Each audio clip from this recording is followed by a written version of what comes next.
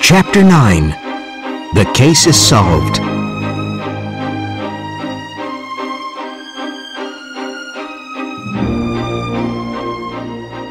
Do you think that was really Mr. O'Nell's body? Asked Nick. If it was, this is like a horror movie, said Bill. What if the other statues were bodies? Michelle said weakly. Oh, please, Michelle, said Nick. Devereaux reminds me of Dr. Frankenstein. When will we find out something? Asked Bill. I'm going to call Sergeant Walters in a few days, said Michelle. Bill, Michelle, and Nick did not have to wait long. On Wednesday, the O'Nell case was on the front page of the Miami Times. O'Nell case finally solved.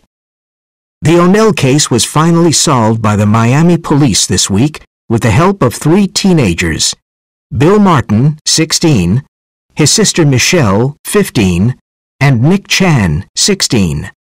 These young people showed great determination and courage. The police discovered the waxed, embalmed body of Peter O'Nell, a 45-year-old high school teacher and expert scuba diver, in the Montego Bay Wax Museum. The macabre discovery was a big shock for everyone because he went missing in June of this year. The owners of the Wax Museum, Julian Devereaux, 46, and his wife Gertrude, 42, made a terrible confession. They killed Peter O'Nell. Peter O'Nell was working for Professor Dan Ortega, who is the director of the Florida Historical Museum. Professor Ortega asked him to find the ship with the 5 artifacts that disappeared in the Bermuda Triangle. The ship left the port of Naples, Italy, but never reached its destination in Miami. All radio contact was lost when the ship entered the Triangle. The museum bought these valuable artifacts in Greece and Italy to add to its beautiful art collection.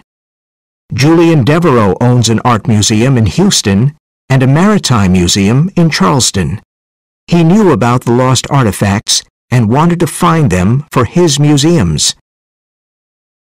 He followed O'Nell's boat during his trips to sea. On June 8th, when O'Nell was scuba diving, Devereaux went on his boat and stole O'Nell's maps. These important maps showed where the ship and the artifacts were. O'Nell returned to his boat before Devereaux could leave it. He shot and killed O'Nell with his gun. With the help of his wife, he brought O'Nell's body back to his yacht, the Blackbeard. They had to eliminate the body, so they took it to the Wax Museum that night. Julian Devereaux is an expert chemist, and he embalmed the body. Then he put it in a bath of hot wax and made it look like a statue, the wax statue of a slave merchant of the 1600s. With a patch over one eye, a dark beard, and a red bandana, it was almost impossible to recognize O'Nell. But the expert chemist forgot to eliminate the tattoo on O'Nell's arm. With O'Nell's maps, Devereaux found the 5 artifacts in the Triangle and hid them in his museum in Houston. The priceless artifacts will return to the Florida Historical Museum next week. The Montego Bay Wax Museum is closed for now. On Saturday morning, there will be funeral services for Peter O'Nell. All the students and teachers of Montego Bay High School will be present.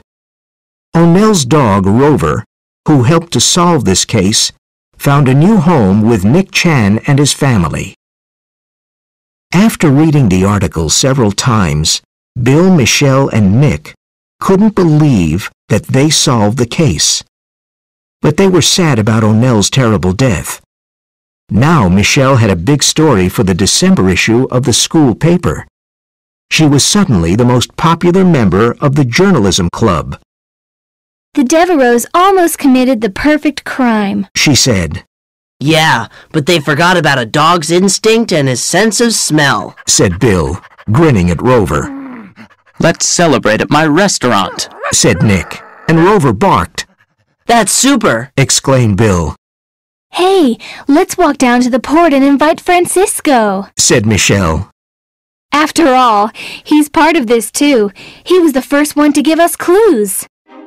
At that moment, Michelle's